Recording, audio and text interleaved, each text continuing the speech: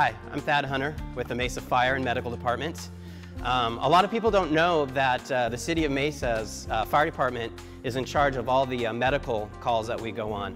So every truck has 2 paramedics and has 2 EMTs.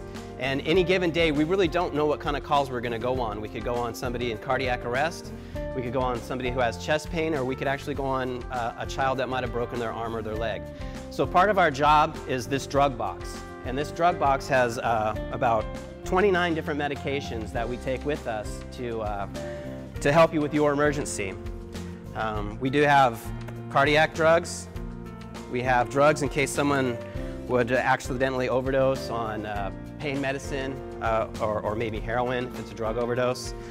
We do have cardiac calls, diabetic calls. So we have glucose and dextrose.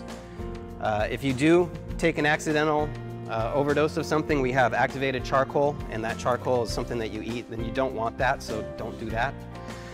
We have pain medication.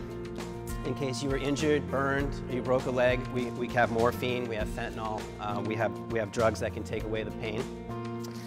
And in here, we have a lot of respiratory calls, a lot of people with asthma, COPD, so we have ibuprofen bromide, we have albuterol, again, more cardiac, aspirin for heart attacks. As you can see, we're bringing a large arsenal of medication to come to your emergency. We do a lot of training out of the fire department. We are going to be your primary caregivers on an emergency scene.